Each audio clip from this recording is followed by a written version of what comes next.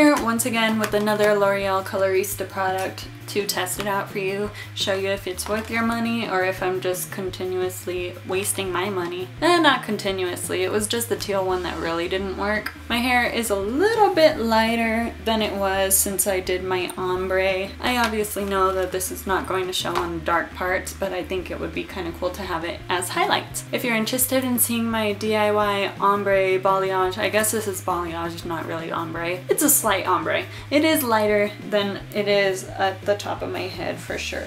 Excuse my weird part.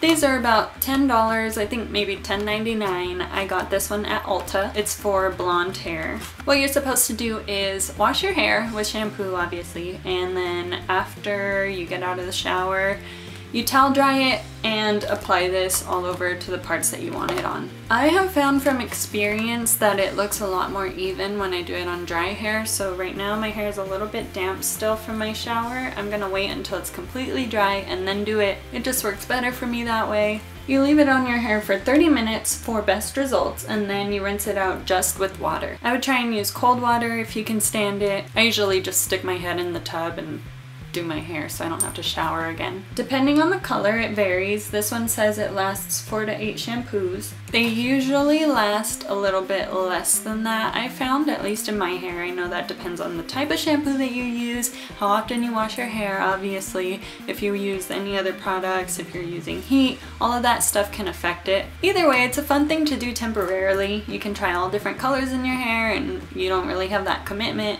It's only for a few days. I know they sell a color remover. I don't know how well that works, but even if you hate it, it's gonna come out very soon. And it's a good way to see if you'd want to do it in a permanent color as well. I'll speed through the process because my hair is long. You guys know that it takes forever. If you've seen my other videos, I've done the teal, burgundy, red, pink.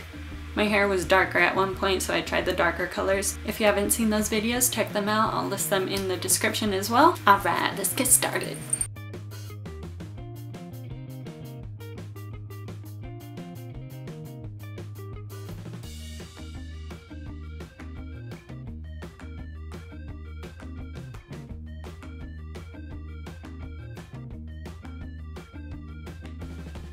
I rinsed out my hair with cold water and it's completely dry now. This is what the color looks like. It is very subtle. It made it darker in the blonde parts and I feel like it looks a little bit green in certain lights. I really wish my hair was lighter so that it would show a lot more. There are some very blonde hairs that I randomly find that are very, very blue now. Yeah, I feel like you can't even see it. I'm looking at my computer screen and I can't really tell right now. I think for the colors that are intended for blonde hair, I definitely need to lighten my hair more, but like I had this one strand right here that was really blonde and it just doesn't show a lot, so I'm not sure. I know these products are kind of uneven sometimes. It does show, but it looks like almost a grayish, greenish, bluish color. I don't know, it's kind of weird but kind of cool. Even though it's sad that it didn't work super well on my hair, at least it can be helpful to someone that has a similar hair color to mine. But I hope you guys enjoyed the video. Please give it a thumbs up and subscribe if you haven't already.